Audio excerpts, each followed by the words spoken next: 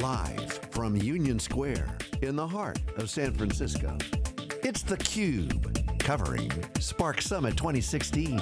Brought to you by Databricks and IBM. Now, here are your hosts, John Walls and George Gilbert.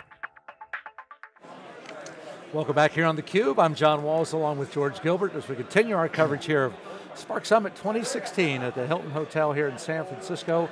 Continuing with our guest, Yaron Haviv, who is the founder and CEO of Iguazu, Israeli-based company, who is having a big day, which we'll get to in just a moment. Yaron, thank you for joining us. Welcome. Nice to have you here. Yeah, nice Iguazu, to be here. what, I mean, an unusual name to say the least, right? I mean, so first off, before we get to what you do, what's the origin of the name? Yeah, what's up with that? So when you think big data, you could think about streams, huge streams of water, high volumes. When we thought as the team of founders about this, so what is sort of the biggest, nicest waterfall that exists? And that's Iguazu Falls in Brazil and Argentina border. Giant waterfall in Brazil. It's even nicer than Niagara Falls, and that's sort of the inspiration. After we found the name, we actually learned that it stands for big data in Portuguese, big water in Portuguese. So that's why the IO for it. So we're like the big data thing, dealing with massive amounts of data and volume. Interesting. All right, so for our viewers who are obviously, I'm sure not familiar with Iguazu because you've been in stealth mode until today. Yep. Tell us about your core focus then. Yeah, so first a little about the team. So we're coming from a rich enterprise background. One of my co-founders founded a company called Extreme.io, which is now EMC and sort of their main product. We're coming from other companies doing networking, security, and enterprise storage. So we have very rich heritage. I was in a company called Mellanox, selling to cloud providers and storage and enterprise, dealing with all their data center architectures. And what we're delivering is basically a new platform which unifies all those different use cases for data. And maybe we can talk about some of the why do we have to build those systems. And when you look today at the applications in the new world, you're sort of seeing the shift from on-prem analytical applications to systems of engagement. The Ubers, the Capital Ones, Progressive, everyone is getting into those systems that interact with users, interact with mobile, with social, so they feed a lot of data.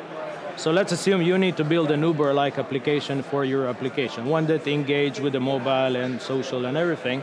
You need to feed a lot of data. So what do? You go, and I think George referred it to the zoo, with those 28 different projects.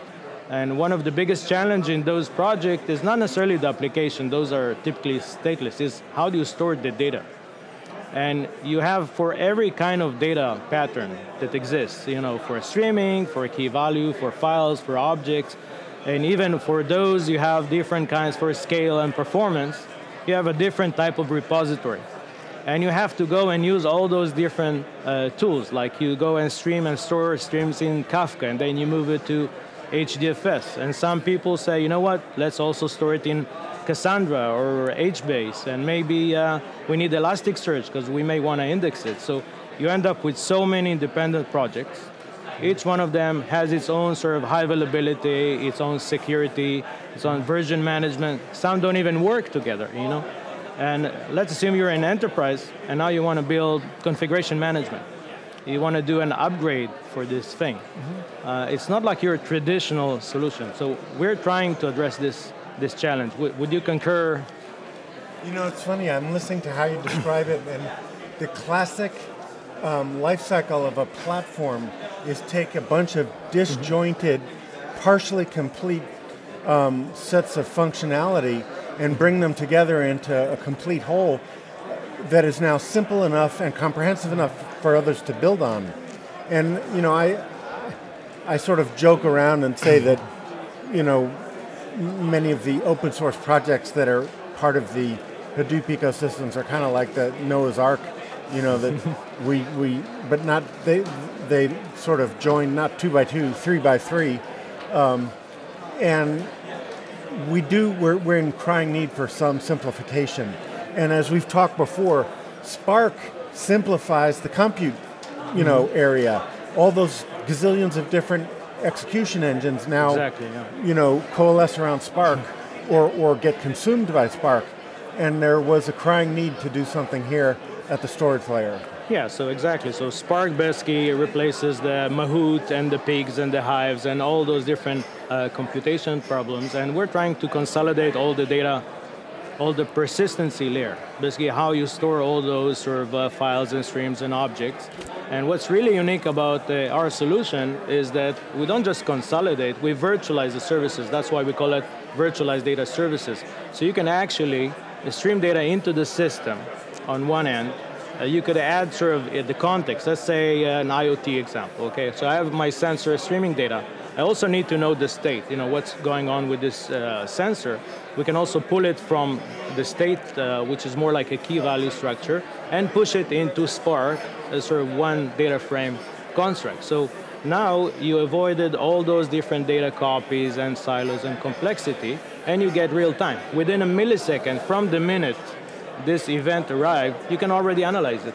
Have you read the long simmering controversy between the Lambda architecture and the Kappa architecture? Yep. Where Lambda was hey, we have the real time or near real time here, and we have the batch here, and forever they must stay separate because you can't really, you can't combine them. The functionalities don't overlap enough. Yep. Whereas we waited maybe a year or more, and we could combine them.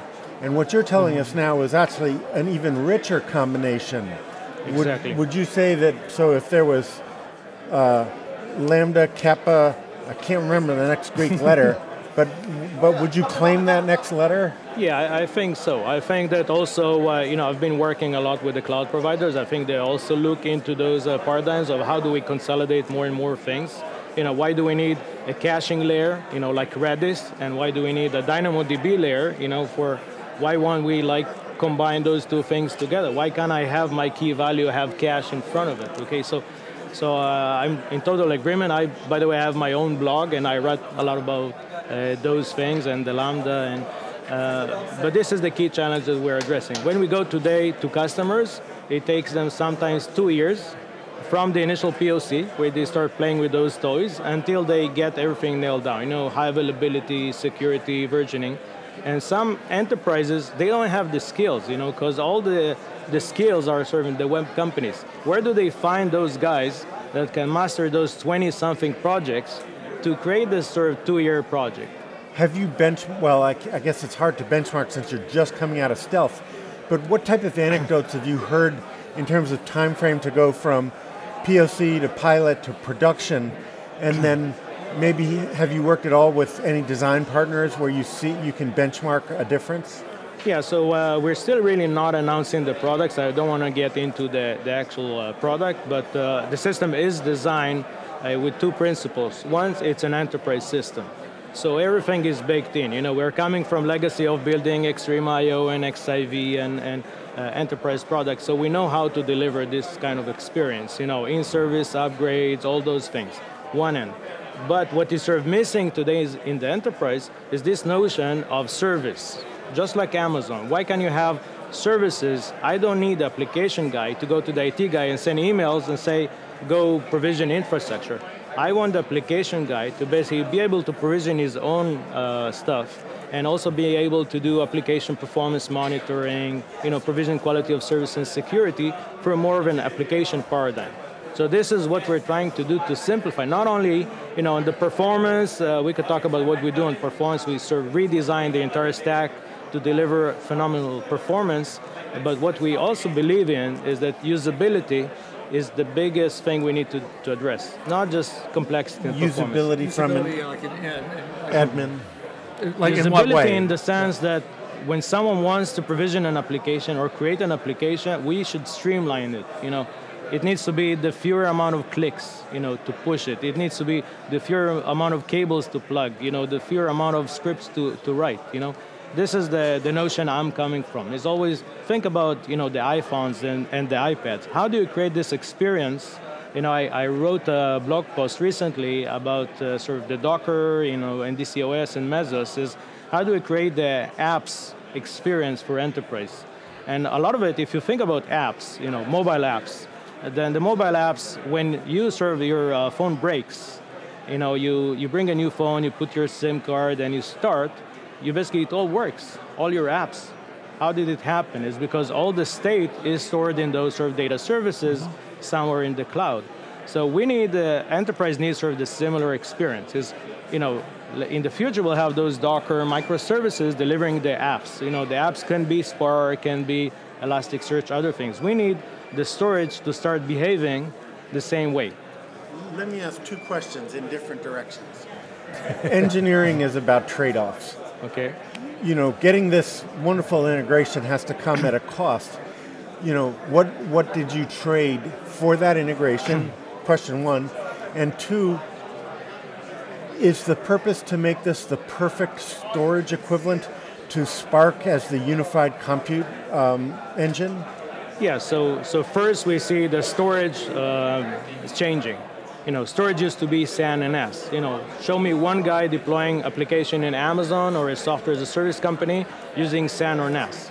Those are going away and needs to be displayed with things that are stateless and elastic, like object storage, key value, streaming. This is how modern applications are designed. So we want to basically address the unified storage for this space, but we don't stop there, because what we do, we push some of the applications, some of the analytics into our platform. Now, what we did in order to address this challenge, we had to redesign the entire stack.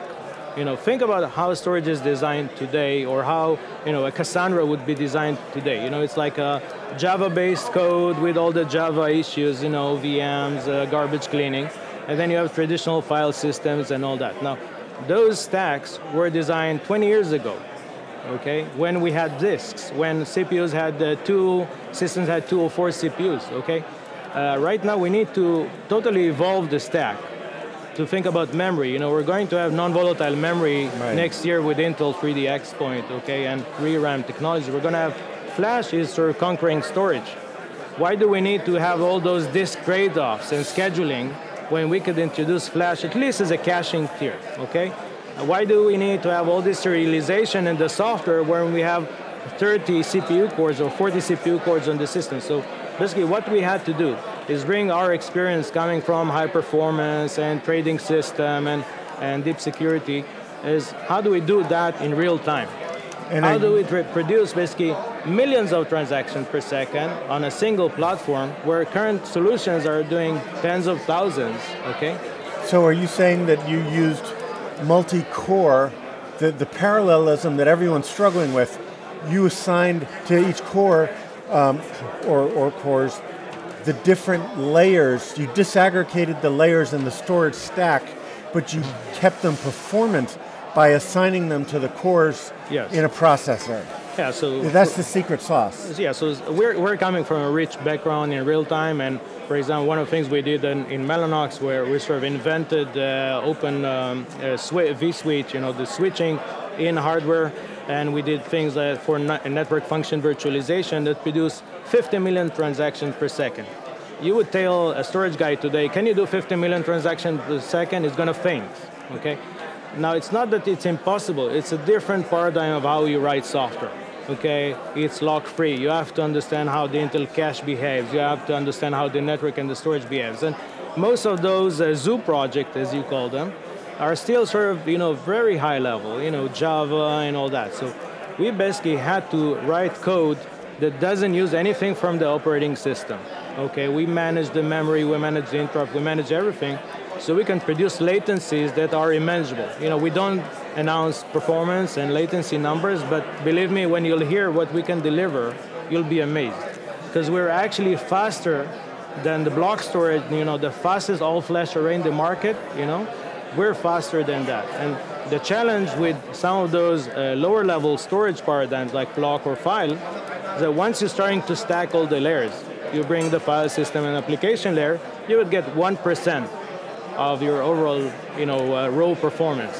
What we wanted to change is to create the stack so integrated and so much utilizing all those different capabilities, so we get 90% of the overall hardware capacity. And that translates on one end to real real-time performance, on the other end to huge saving in cost, because what we can do on a single x86 is equivalent to about 20 different servers. Okay, so you save a bunch of power consumption, all the people that need to manage it, it's a huge saving. So I don't want to get too far in the weeds, but if I'm understanding correctly, there's a layer of services, standard services that you could leverage, but you'd pay a heavy tax. Exactly. And so what you did was you wrote those services yourself, distributed it among the cores so that they run in parallel. Exactly. And that's how you eliminated the tax, went parallel, and then had a revolutionary performance breakthrough. Yeah, so we serve combined technologies like layer 7 network processing and in-memory databases. We serve modern storage stack into one platform. We do crazy things on security. We do deep packet inspection. We can analyze content on the fly in 100 gig per second throughputs. There are sort of imaginary numbers and performance numbers. And this all requires understanding of all the different layers, anywhere from the application all the way down to the infrastructure. And with that sort of experience, what we want to do eventually, we're talking too much about the weeds and the technology, but what we want to build is a platform that sort of provides the Amazon experience to the enterprise, but with more focus on what enterprise really cares. Performance, security, ease of use, lifecycle management, simplifying it in a way that traditional enterprise guys can work with it. Not just sort of scientists and guys with extreme experience in software. So now we have this huge advantage on the technology because we're coming from this very rich heritage of high-performance enterprise product, which will allow us this sort of differentiation and allows us to basically do all this abstraction and virtualization with zero penalty, and actually resulting in faster performance. And over time, we're trying to take more and more functionality from the applications to us. So for example, we're working with ad exchange companies, okay? And they have very tough challenges of cross-correlation and things like that. And we can do things on the cache layer internally that actually accelerate their applications. We had one use case where we can cut queries that ran 2 days into 15 minutes. By sort of trying to take some of the computation, some of the state management closer to the data, into a very, very optimized execution engine. Okay, so that's sort of what we're trying to do. Well, you've got, I think, certainly the makings of a better mousetrap, and wish you all the best with that. Good luck after today's announcement. And thank you. Thanks for sharing that here on theCUBE. I hope to be here again. Yeah, very good. All right. Sure. Thank you, Yaron. We appreciate that. Back with more from San Francisco in just a moment. Oops, sorry.